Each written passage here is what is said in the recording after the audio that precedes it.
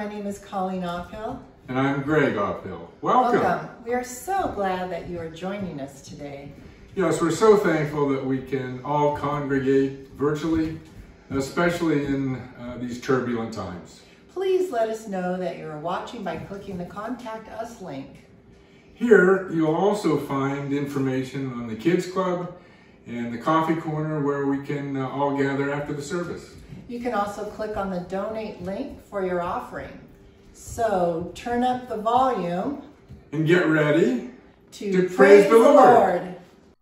Thanks, Colleen and Greg. It's great to have everybody here today. My name is Matt. I'm the pastor at United Church and online here and in Bath and Gunnisonville.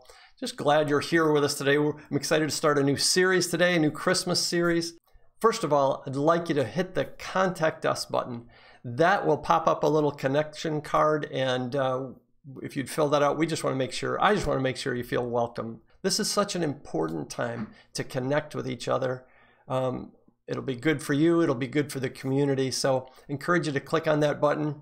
Also, today we have communion. I encourage you to participate with communion. You're going to need something to eat and drink, some crackers, some bread, chips, something like that, and something to drink.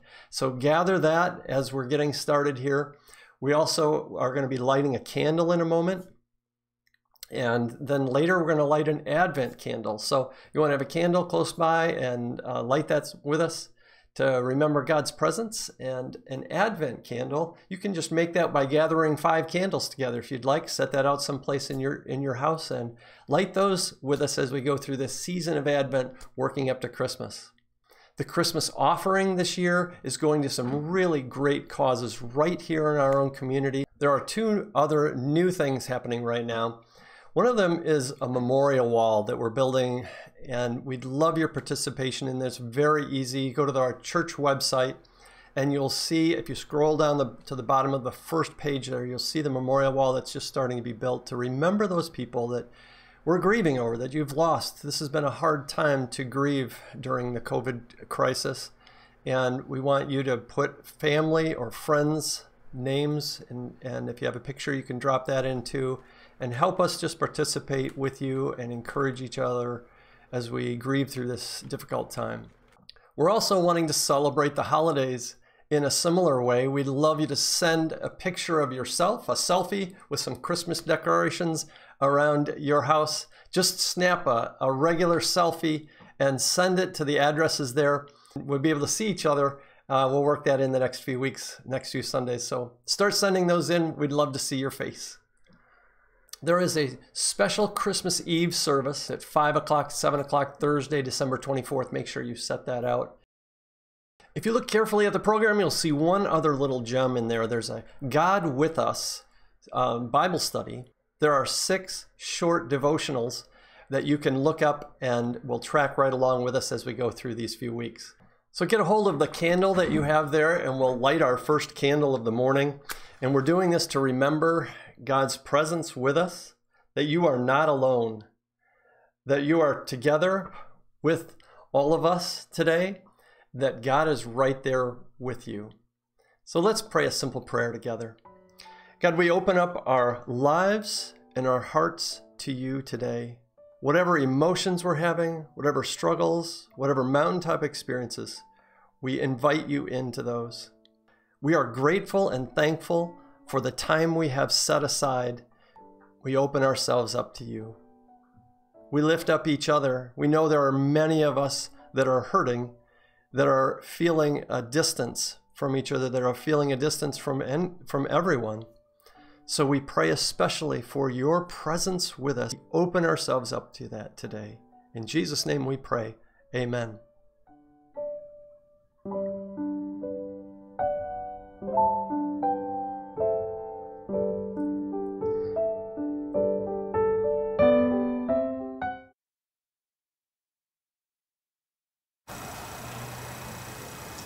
Today we relight the candle of hope.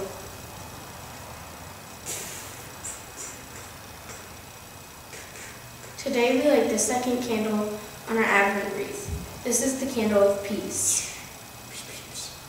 Peace. Hey!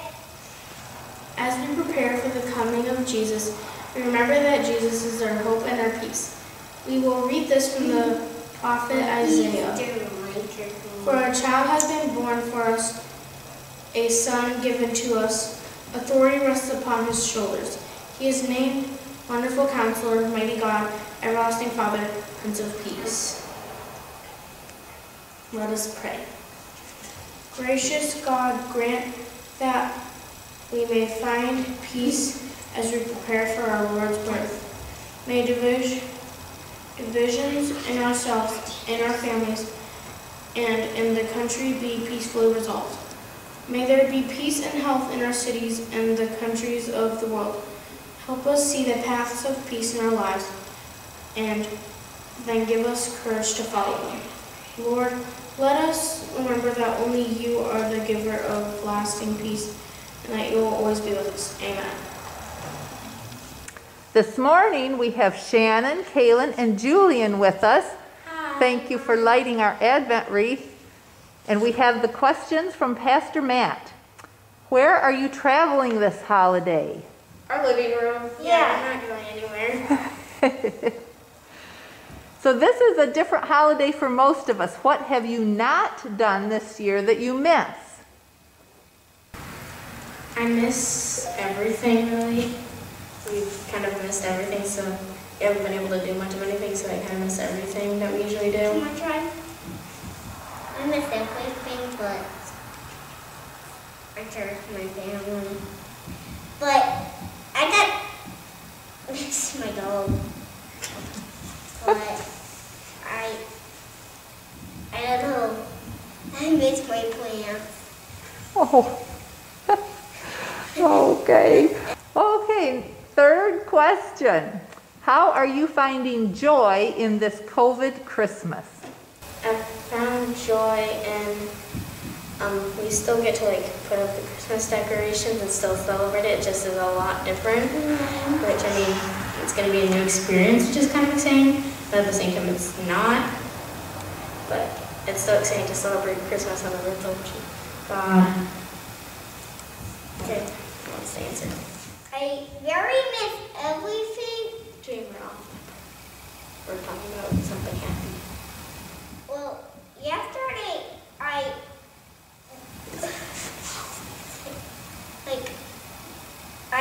don't know. I like someone, but and I like Santa. Oh. You like? All right, well, thank you. Tell everybody goodbye. Bye-bye. Okay, Matt's gonna edit that.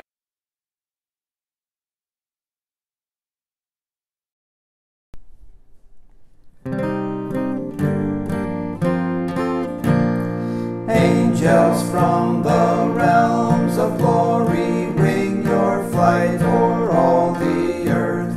Ye who sang creation's story, now proclaim Messiah's birth. Come and worship, worship Christ the newborn King. Shepherds in the fields abiding, watching o'er your flocks by night. God with us is now residing, yonder shines the infant light. Come and worship, worship Christ the newborn King. Sages, leave your contemplations, brighter visions beam afar. Seek the great desire of nations, ye have seen his natal star. Come and worship, worship Christ the newborn King. Saints before the altar bending, watching long in hope and fear. Suddenly the Lord descending in his temple shall appear. Come and worship, worship Christ the newborn King. Come and worship, worship Christ the newborn King.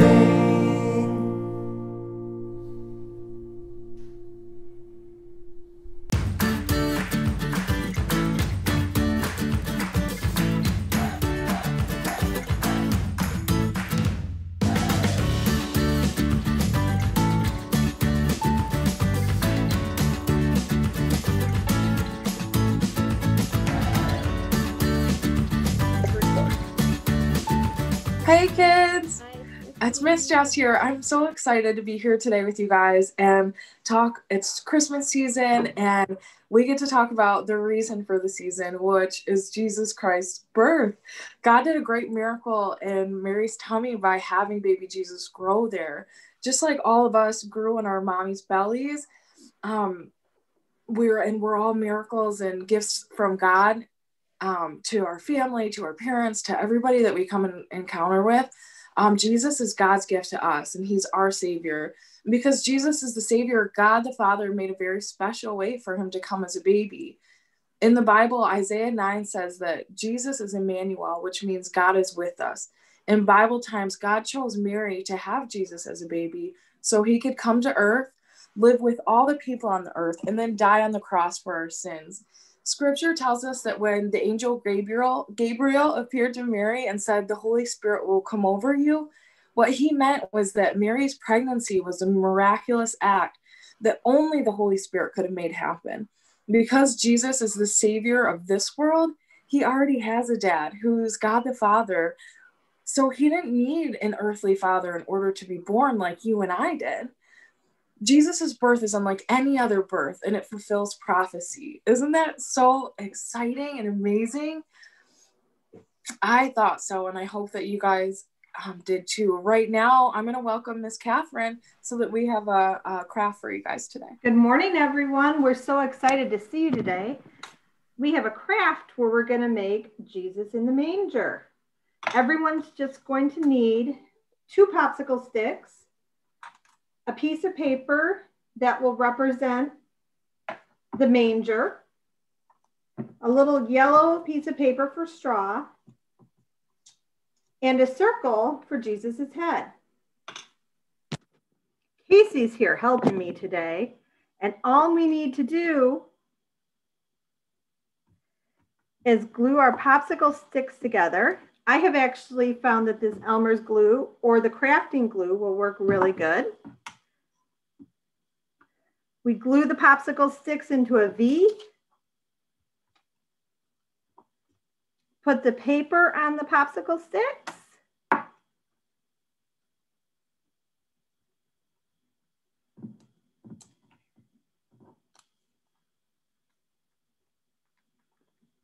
Put the baby's head on.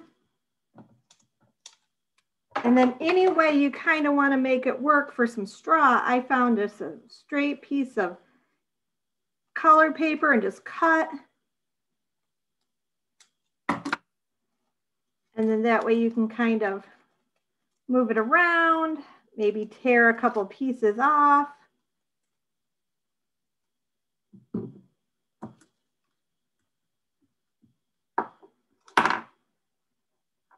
Glue it on. And then just trim off your edges a little bit.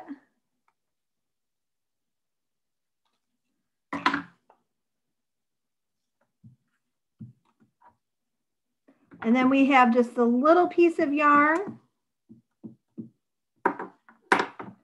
to make it so we can hang it on our tree. Flip it over and draw a quick face. Well, we kind of made his eyes a little goofy. So just for Sam's benefit, I'll kind of turn him into a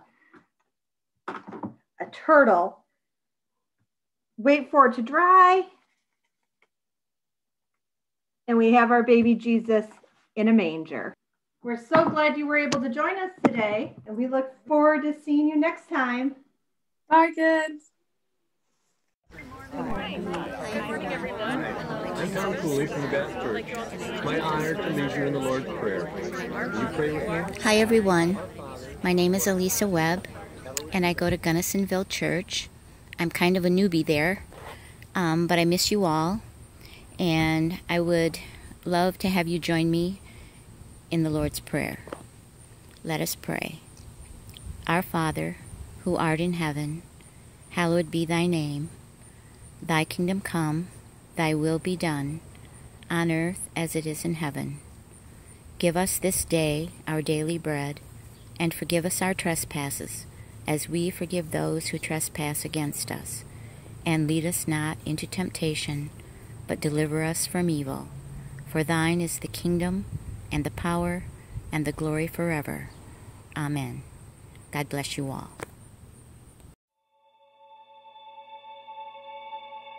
On the mountain, in the valley, in the crowded streets, or the empty desert, in our hope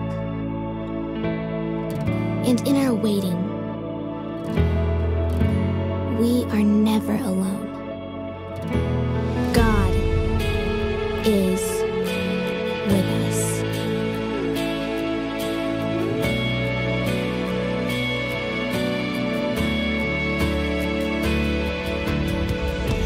It's great to have you with us today. I imagine all of us around the entire area kind of sitting in front of our screens together and worshiping together today. I'm just so glad you're a part of that. Today we're starting a new series called God with Us. And here's what I want to do in this series. I want to bounce off this anchor idea for Christians, this one scripture that we're going to look at for 4 times. And I've put a copy of that in the newsletter. I've put a copy of that in the program. And I encourage you to pull that scripture out and put it up somewhere in your house. Maybe in your bathroom on the mirror is usually the best spot. So you see it and remind yourself of it all the way through from now till Christmas. Each time we're together, we're going to be thinking about this one concept. You know, Christmas, and especially Christmas Eve, is the time when more people than ever are open to the idea of coming to church, of participating, of seeing what church is like. So I encourage you to think about who could you welcome to be a part of worship, to tune in online. The scripture is this: "Look, the virgin will conceive a child. She will give birth to a son, and they will call him Emmanuel," which means God with us. You know, for most Christians, it's easy to believe in God when we're on the mountaintops, when things are going great, when we get a raise, or when our team wins, or when MSU basketball beats Duke in an away game for the first time, when your kids sleep through the night for the first time, or when you get that parking spot you've been waiting for. But listen, it's more difficult to lean into God, to believe in God when you're alone, or you're scared, or you're worried, or you're battling depression, or you're hurting, or you get bad news. It's interesting too, isn't it, that our lives can be going along just fine. It's like we're kind of living on the mountaintop, living the dream. And yet, if we have an issue in one part of our lives, this one pocket of our lives, that it can bring serious weight to our whole beings, and we struggle, we go through difficulty. Well, if you take that concept and you look at what the year we've been through in 2020, it's like kicking a man when he's down. You've heard of that phrase, right? Get me through December, get me through 2020. Whenever any one thing happens in our lives, it seems to be multiplied. It seems to hurt a little bit more. It was about 3 weeks ago now when Lori and I got word that her younger brother David had come down with COVID. And I'm going to tell you, that was one of those times when things were going along pretty well, and then that one pocket, that one place in my life just kind of weighed me down tremendously. And I think it was partly because of all of the other things that have been going on in life, the struggle that most of us have had, that a lot of us are experiencing. What struck me in this situation was that he didn't need to have this COVID. I mean, it's a pandemic, and I understand it's all around the world. But perhaps if more people if we had less spread, he wouldn't have gotten this in the place where he lived. It was hard to take this idea that he hadn't done anything, he hadn't gone anywhere, he hadn't been with anybody, he hadn't not been careful, and yet he had contracted this disease.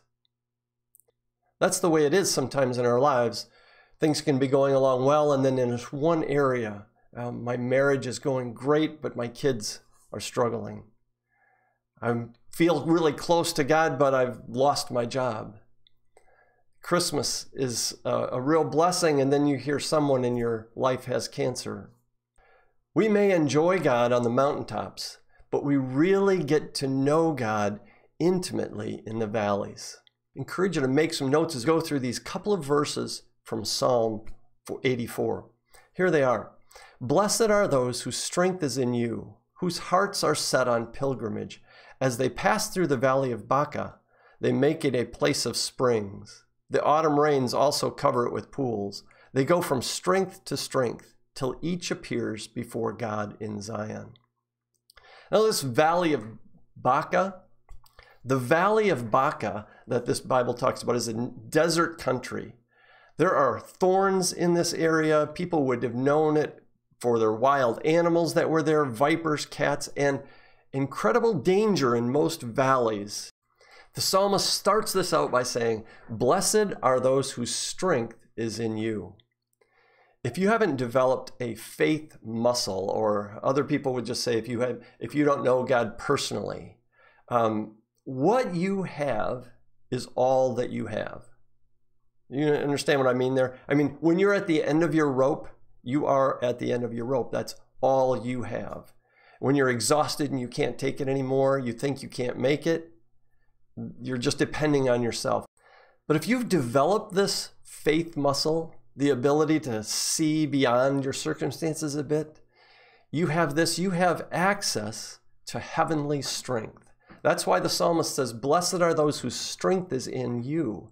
When you get to the end of your rope, when we get to the end of our strength, there's divine strength for us to tap into. Notice this, it doesn't say that blessed are those who make it on their own, who pull themselves up by their own bootstraps. Blessed are those who are really determined to get through the valley. We don't want to need other people. We don't want to be financially dependent. We don't want to be emotionally dependent. We want to be completely good on our own. It's a very American way of life. I don't want to trust people even. I don't want to need people to be there for me. I don't want to need anybody. Independence is a good thing up to a point. Because you and I were created to depend on God and depend on others.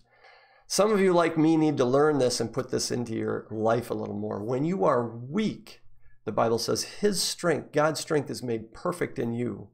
And God is available and ready to help you. So get this nugget of spiritual wisdom. The psalmist says, what joy for those whose strength is in the Lord, who have set their minds. That's the key. You've got to set your minds. We have to set our minds. Wherever you are sitting, and just say this with me. I've set my mind. I've set my mind. Set your minds on things above, not on things below. Colossians says, whatever is pure, whatever is lovely, whatever is excellent, praiseworthy, think about those things. Set your mind. It matters what you think about. I have a friend whose wife is a school psychologist, and she has a PhD in psychology. She teaches cognitive behavioral therapy. You know what that is? The cognitive behavioral. Cognitive, what you're thinking. Behavior, how you're acting. And the whole idea is this: what you think matters. When you think about something, it sets your mind, and it determines what happens to you. She says this: when you wake up at night, don't say, I can't sleep. Don't let your mind focus on that. That's the worst thing you can do. Don't say that. Don't say, I can't sleep, because if you say, I can't sleep, it's going to perpetuate the idea.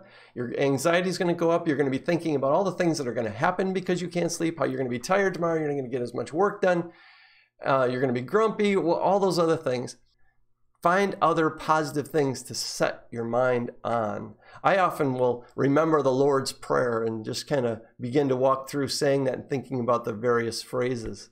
Some of us need to hear this right now because we are in the valley. Listen, fix your mind on God. My heart may be anxious, but my mind is fixed on God. My soul might be aching, but my mind is fixed on God. My emotions are racing, but my mind is fixed on God. I have too much to do. My marriage is in a bad place. My in-laws are driving me crazy. How am I going to pay for Christmas? All of that, through all of that, my mind is fixed on God. Verse 6, as they pass through the valley of Baca, they make it a place of springs. The autumn rains also cover it with pools. Listen, we may be in the valley, but it is not our destination. Did you get that? We're just passing through as they pass through the valley of Baca. We may be in the valley, but it is not our destination. We are just passing through this valley. Even though I walk through the valley of the shadow of death, right? I will fear no evil. Verse 6 says this, as they pass through the valley of Baca, they make it a place of springs. The King James Version says this just beautifully. They make it a place of springs. The King James says they make it a well. Here's the idea. When you're in a dry place, dig a well. Dig a hole to catch the water, or dig deep and have a well spring up. Buried in this little piece of scripture is a really cool nugget of spiritual truth. It's saying that we dig even before there's rain. Right? You prepare a place.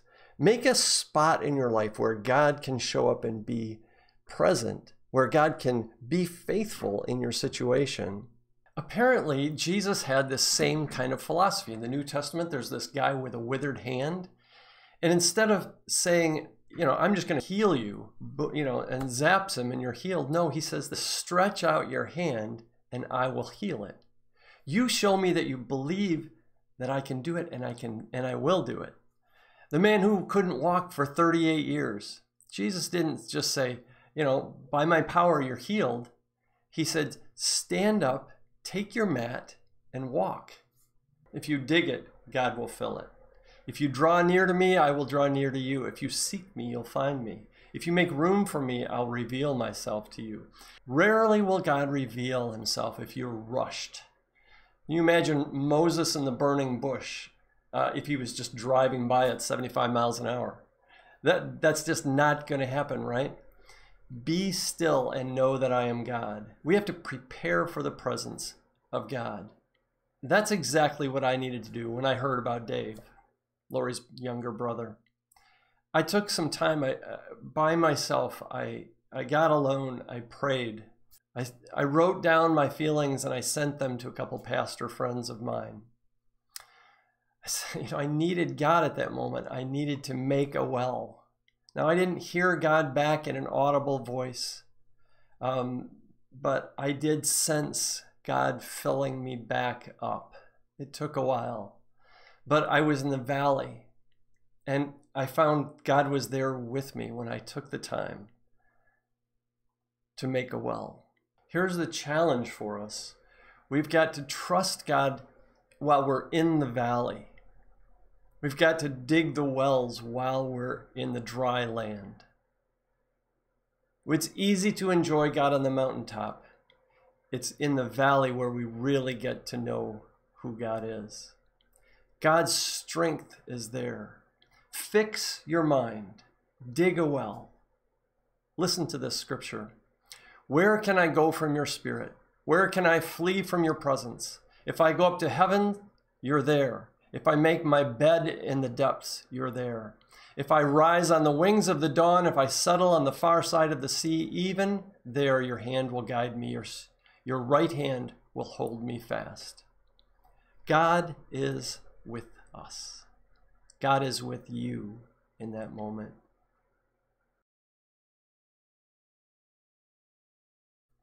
We're going to take communion together this morning, so I encourage you to get a hold of the juice, the bread, the crackers, what you have there, and take communion with us together. I want to remind you that God is with you right where you are, that God is with us. That's what we're celebrating today. And what better way to do that than communion?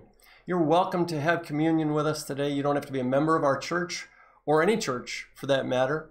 If you just want to be connected with God, to love your neighbor, then we encourage you to have communion with us today. As we get ready to take communion together, let's pray.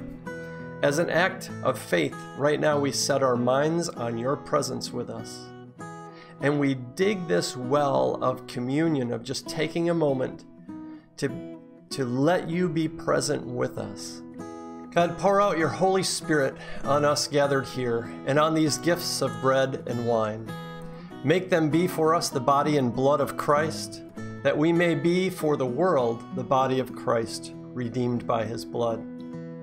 By your Spirit, make us one with Christ, one with each other, and one in the ministry to all the world, until Christ comes in final victory and we feast at his heavenly banquet. Through your Son, Jesus Christ, with the Holy Spirit and your holy church, all honor and glory is yours, Almighty Father, now and forever. The body of Christ, given for you. Amen.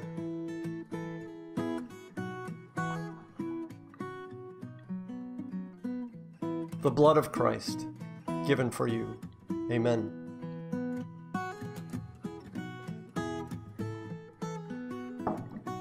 Eternal God, we give you thanks for this holy mystery in which you have given yourself to us. Grant that we may go into the world in the strength of your Spirit to give ourselves for others. In the name of Jesus Christ our Lord. Amen. So hear this blessing. Go forth in peace. The grace of the Lord Jesus Christ and the love of God and the communion of the Holy Spirit be with you all. Amen. It was great to be in church with you today. Make sure you click on the Coffee Corner link, and we'll see you there for a couple minutes. Also, there are two other links, the Give link and the Connect Card link. Make sure you find those. Click on those. Let us know you were here. Have a great day, and we'll see you next week.